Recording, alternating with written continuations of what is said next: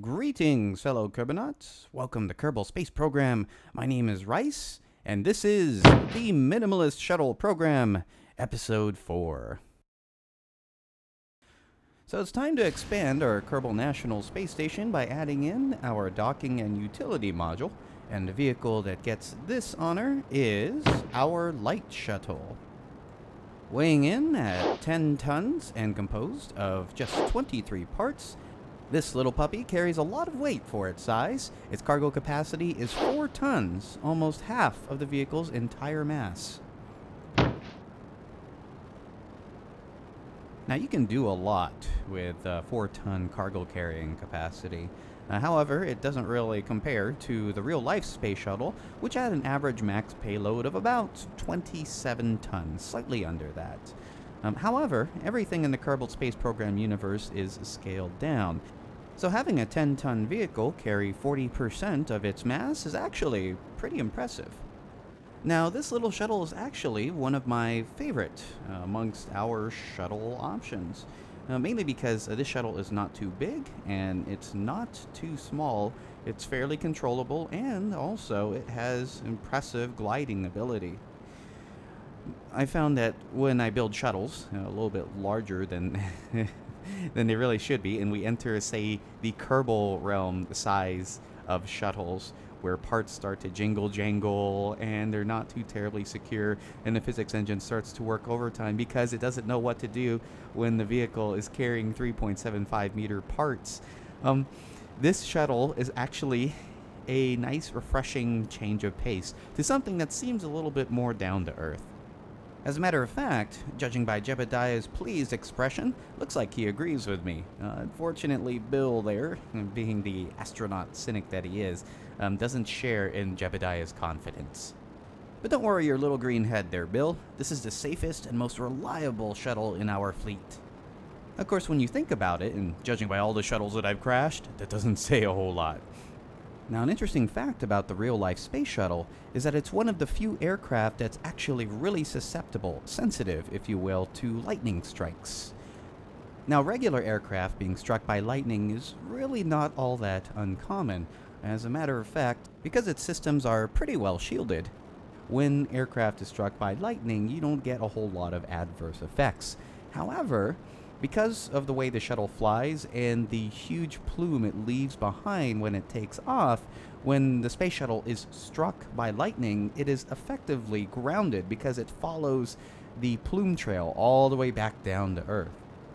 Now, because the plume trail provides a current path all the way to the ground, scientists and engineers often worry that this may increase the odds for the shuttle to trigger lightning strikes. Now, it's because of these concerns that NASA has what's referred to as the anvil rule, in that no anvil-shaped cloud, the types of clouds that cause thunderstorms and whatnot, is allowed within 10 nautical miles of the launch site. However, and despite all of these precautions, we are still susceptible to nature's fury. As a matter of fact, when Apollo 12 was launched, about 36 seconds into flight, the ionized plume it left behind triggered a lightning strike. This caused the circuits in the service module to falsely detect overloads. Now, this resulted in the system taking offline all 3 of Apollo 12's fuel cells, in addition to taking offline the majority of the command module's instrumentation. Now, as if that wasn't bad enough, nature struck again with a second lightning strike at 52 seconds after launch, which took offline the 8-ball attitude indicator. So with the fuel cells gone, the command service module was forced to run entirely on battery power. So if you think about every malfunction warning light turning on and instrumentation just giving false indications, you could probably imagine that NASA was freaking out about that point. Now, eventually they were able to fix all the issues and get those fuel cells back online. Now, what's ominous about all of this is that NASA was concerned that the lightning strike might have disabled the explosive bolts that helped to deploy the parachute. And if this was the case, well, the command module would have re-entered the Earth, crashed into the Pacific Ocean, and killed all 3 crew members. And because there was no way to tell whether or not this was truly the case, NASA thought it prudent not to tell the astronauts about the issue. Fortunately, the mission went well, the parachutes deployed, and much to the relief of NASA, everyone went home safely. Okay, and it looks like we got ourselves a nice, smooth launch, probably one of the smoothest we've had in a while. As you saw with those SRBs, they separated quite nicely, too. If anything I learned when designing these shuttles and during testing is figuring out how to efficiently eject those solid rocket boosters. And because of the way this thing flies, and sometimes those solid rocket boosters have a tendency to strike the wings when they disengage. So sometimes I put in a lot more Separatrons than I need to help eject those boosters as quickly as possible in order to keep the Kerbal safe.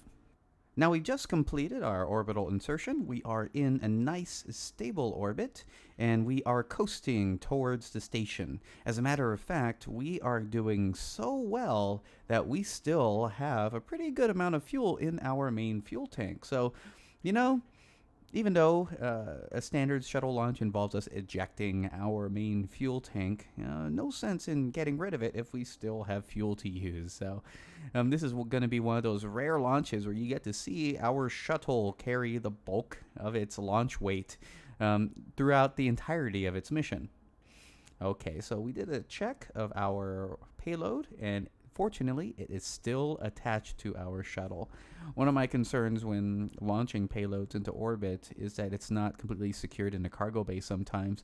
And there can be some instances where they jostle free, and they have a tendency to rattle around inside of the cargo bay. Fortunately, it is still in one piece, and it is still attached to our shuttle. So we are into our course correction burn, and look at that beautiful cargo bay. The lights just shimmering off through the inside. It's really a sight to behold, and you have one of those curious light bug issues where the lights inside the cargo bay tend to shine straight through matter, i.e. the bottom of the cargo bay, and onto the fuel tank. However, I'm not complaining, as it is illuminating the entire craft. And no doubt, it'll certainly help us when we start doing our work on, say, the night side of Kerbal as well. Now, this is actually pretty unorthodox, as we are using our launch boosters to perform an interception burn to the station and adjust our orbit. Most cases, when we get into orbit, we eject the tank and also we eject our launch engines, and pretty much the entire flight is handled via our RCS thrusters. So this is one of those neat little instances where we can jet along at faster than average speeds in order to intercept the station, and also take a few chances as well because, well, frankly, we have the fuel to spare. Okay, so we've done another time skip, and we are just jetting along here at an amazing 0.1 meters per second. We're on approach towards the station, just turtling ever so carefully towards it. Now, it's important when doing station construction and station work, at least for me, that I get the shuttle as close as possible towards the station, and you'll see why in a moment. In most cases, when constructing a station like this, I prefer to stay within as close proximity as I can, and the reason why is to be able to not only keep track of all of your components near the station, and also it helps to construct the station a little bit quicker, because when you have the drift mechanic kick in, and when you pick a module out of the shuttle and then realize that your shuttle is now, instead of 50 meters away from the station, it is now 400 meters away from the station, well, then you have a little bit of a problem. Then you got to make the sprint over there, get the shuttle, redrift it back towards the station, and then play the lap game. Basically, go back and forth between the shuttle and try to keep the shuttle from drifting away. However, the techniques I use when I build my stations help avoid that issue, and you'll see that in a moment. Okay, and we are now approaching at 20 meters.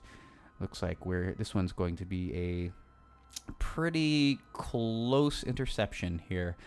Now I want to try to see if I can get it within about 15 meters. So let's jet a little bit closer and time warp a little bit. Okay, and ooh, look at that. Nice. I wonder if we can get a little bit closer. So let's etched just a tad bit close. And what we're going to do is we're going to lift the shuttle a little bit higher so that we can face our cargo bay towards the station. This should help us when we pull the modules out of our shuttle and start assembling the top of our station. So let's be careful with our RCS thrusters so we don't overthrust. Okay, and looking good. Perfect. Okay, so let's see if we can turn our shuttle about a little bit here. Okay, so we're going to bring this in closer than 15 meters. So let's see if we can get this actually a little bit closer. I want to be able to get it close enough so that we can start putting attachments between the station and also the shuttle. There we go. Okay, now we are in turning range. So let's turn our cargo bay towards the station.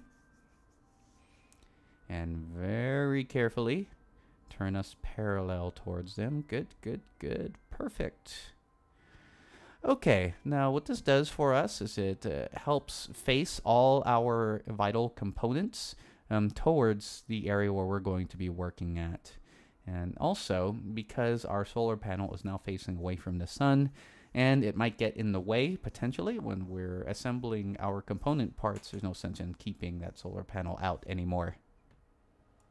Okay, Bill, it's time to get to work. What do you say?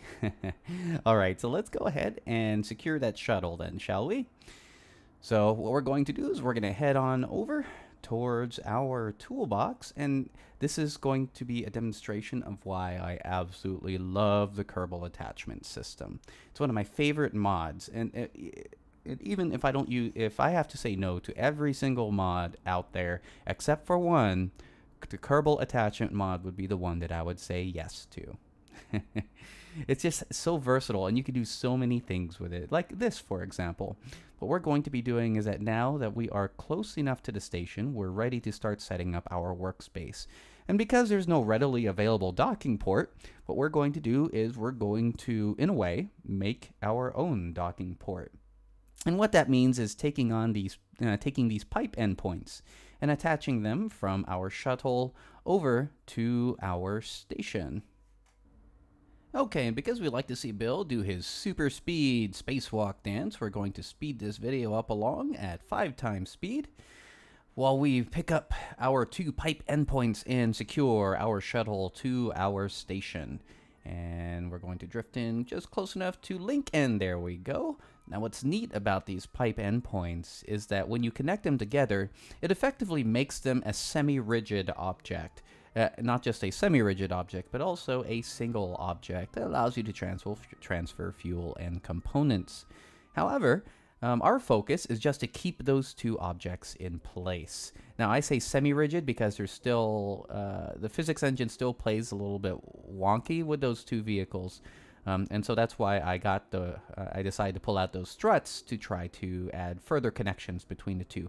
However, this is the reason why it's important to get as close to the station as possible, because that shuttle is too far away to use the strut endpoints to connect to each other. So I have to resort to using another set of pipe endpoints in order to reinforce the connection between the shuttle and our station.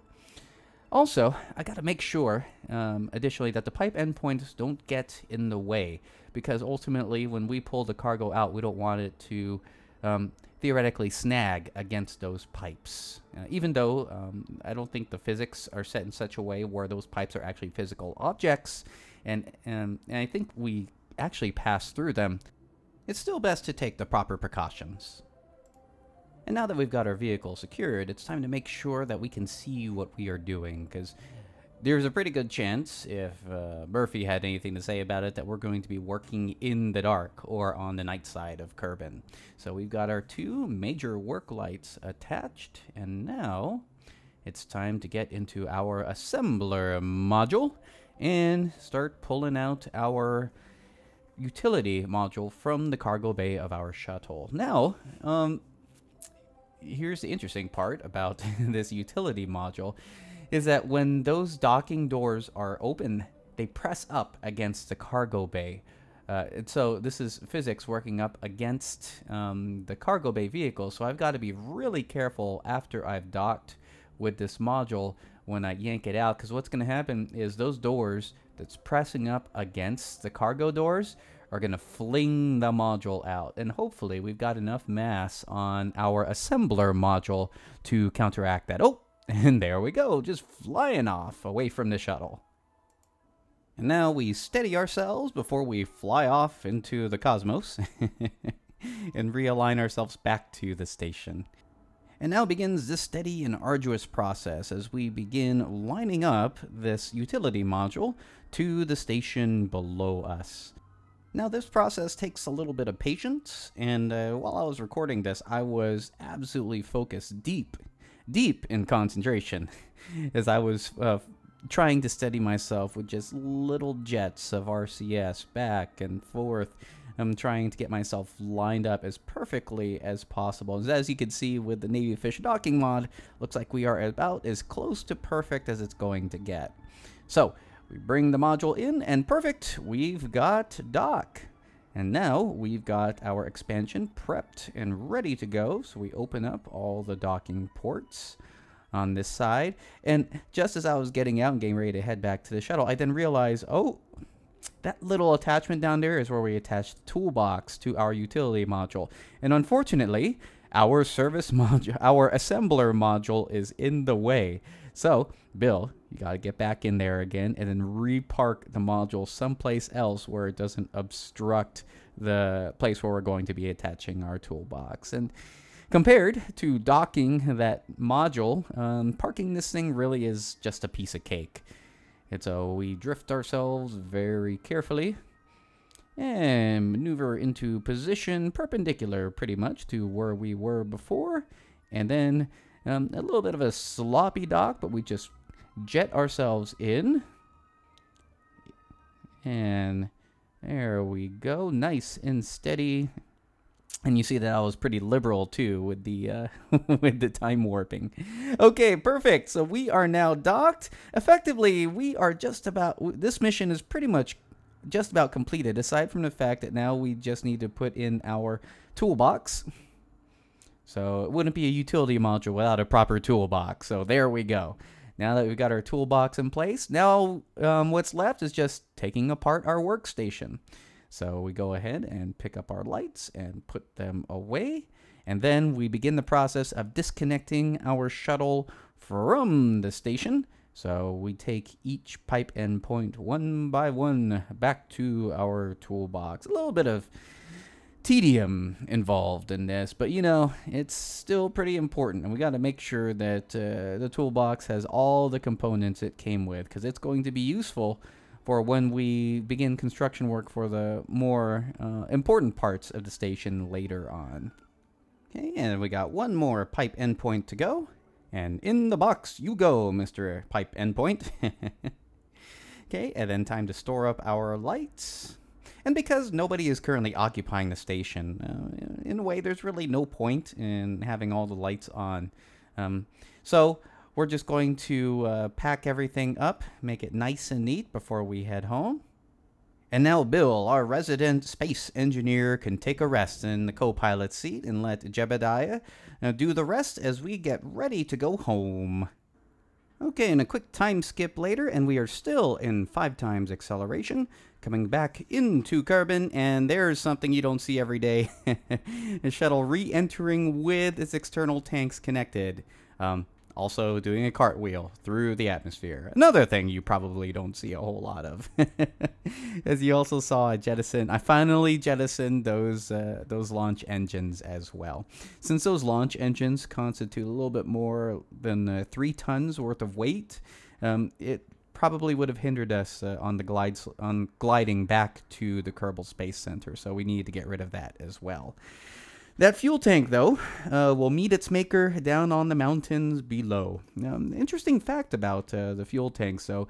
As you probably already know, the fuel tanks aren't recovered after the shuttle is launched, and it usually breaks apart when it re-enters the Earth's atmosphere, and usually it lands somewhere in the Indian Ocean as a result. However, There was once a concept to reuse the orange fuel tank and use it as part of a component in the space station. It was also once conceptualized to have it carry bulk cargo into space. However, none of that was ever done. It's curious, though, that even though the orange tank was discarded after the shuttle went into orbit, it's still technically usable. Okay, so we are on our glide slope into Kerbal Space Center, and this is another one of those really excellent textbook approaches. So far, we've had an excellent launch, we've had an excellent intercept with the station without any issues, and aside from that really interesting flip we did with our shuttle and reentry, our landing into the Space Center looks to be pretty good. So it looks like everything is turning out pretty well. Okay, and then we've got our RCS thrusters on as well to help us with our turns and movements. Even though we don't need to use our RCS thrusters, this shuttle is fully capable of gliding on its own without the RCS thrusters. As a matter of fact, about the only reason why I'm using those RCS thrusters is to help empty our RCS tank, because our lift compared to center of mass is slightly off. I built this shuttle under the anticipation that the monopropellant tanks would be about half empty by the time we get back. And emptying that monopropellant tank would help us glide our aircraft a little bit better. However, since we have a fairly almost full monopropellant tank, our lift when compared to our center of mass is a little bit off. But you know, the shuttle is still surprisingly controllable, so I'm not really concerned. Okay, so we're back to regular speed again, and we are coming back. I'm sure Bill is really looking forward to coming back, conquering his space sickness once again. And Jeb, absolutely happy. Also probably upset, though, the fun is over, and so he's going to have to wait for the next mission. And so as we make our way towards the runway, I declare this episode mission complete. STS-3 mission complete. We will see you next time.